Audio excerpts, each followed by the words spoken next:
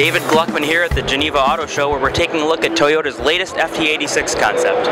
This is the car that shares its platform with Subaru's upcoming rear-wheel drive coupe. And this is what Subaru has brought to the show. It's a peek at the underpinnings of both cars, called the Boxer sports car architecture.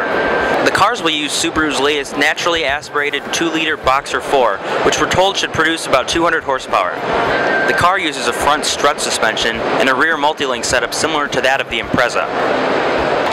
Subaru's engineers tell us they've used the Porsche Cayman as the car's handling benchmark.